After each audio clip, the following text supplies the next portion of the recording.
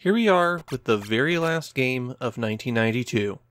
And because I happen to like symmetry, I put the Ultraman Club game in this slot, just like the previous year. Ultraman is a space cop from a distant galaxy who comes to Earth to fight giant monsters. He can grow to giant size himself, but his powers run out after a few minutes. Ultraman Club has been a series of RPGs based on the series, letting many different incarnations of Ultraman team up. This is the fourth entry in the Ultraman Club series, which is why it's now a side-scrolling action game. The plot of Ultraman Kaijuu Dai Kessen is that an army of monsters is attacking the Earth, and original version Ultraman is dispatched to fight them. However, the rest of the Ultra Brothers have been captured by that army, and Ultraman has to travel to various worlds to rescue them. The game has 7 stages. Okay, 5 stages, a boss rush, and then a final boss. In the stages, A will jump, B will attack, and Ultraman has a really pitiful reach with his attack.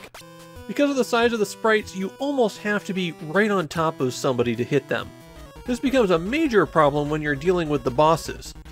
They tend to have patterns where they'll move around and then suddenly stop, and then suddenly start again. You do get a bit more reach with Ultraman if you do jump attacks, but it's not that much more reach. Fortunately, Ultraman does have a few ranged attacks he can break out. You use these by holding up and pressing B, and they consume a bit of his energy. There are 4 different ranged attacks, and you change them by hitting start and then selecting which one you want. The 4 ranged attacks are, okay, look, I'll be honest with you, they're identical. I had a whole section here where I was going to describe the pros and cons of each one. Nope, they're the same. As you go to the right, they increase in damage and also increase in cost, but that's it. The only one that does anything different is the 3rd one, which can home in on enemies. So basically you've got your choice of 3 shots that go straight forward, hit people and do damage, but never enough to kill anyone outright, even with the strongest attack, and 1 attack that will turn a corner. Enemies will randomly drop something so that you can recover health or energy, hearts for health and little blue stars for energy. The dot at the top of the screen is Ultraman's gem, and it acts as a timer for the game. Eventually it will turn red, and then an alarm will start to sound, and that will warn you that you need to reach the end of the stage soon. Once you're confronting a boss, that timer no longer matters. If you die on one of the side-scrolling stages, then you're sent back to the beginning of it, but if you die against a boss, you come back right where you were with full health. There's 2 other pickups you need to be aware of. 1-ups, which are exactly what they sound like, and health kits. Health kits will fully restore your life, and you have to use them from the pause menu. You can carry up to 3 health kits at once. There's a lot more health kits than that in the game though, so it becomes a real use 'em or lose 'em situation.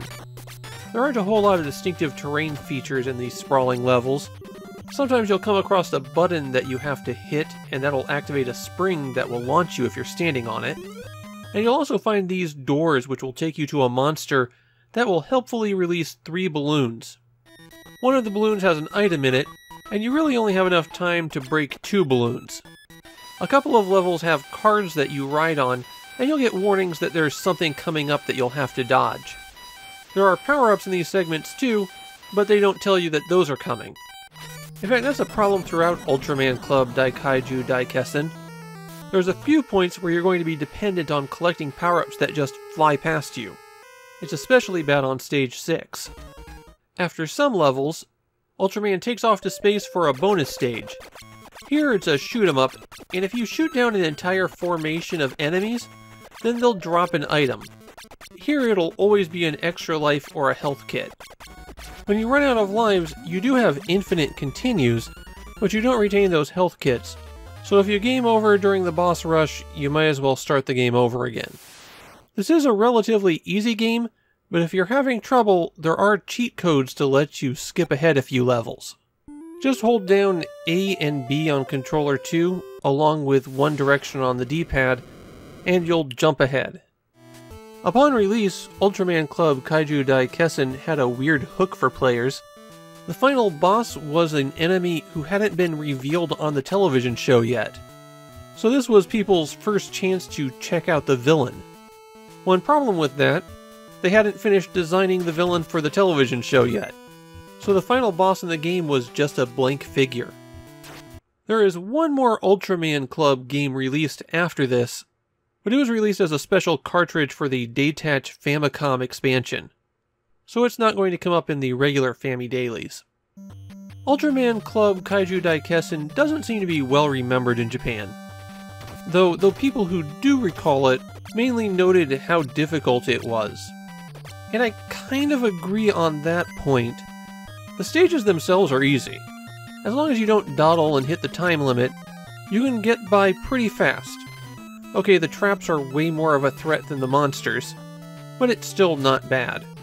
It's the bosses in Ultraman Club Kaijuu Dai Kessen that really hurt you. And for most of them, there aren't many options beyond getting in their face and mashing attack. When you hit stage 6 and have to fight them all over again, it'll quickly bleed through all of your resources. One thing you're going to notice as you play is that there's only ever one monster on the screen with Ultraman at a time. In the process of making everything this big, they just restricted all of the action down to just one guy. The whole result is that Ultraman Club Kaijuu Dai Kessen winds up feeling like a second-tier game. It's not nearly as bad as the Ultraman Club that would reset you back to the beginning of the adventure when you completed the second-to-last boss, but it's not a game that's really going to thrill you either. It's just kind of there. Still, it's better than the other Ultraman game released on December 25th, 1992. That's a pretty low bar though.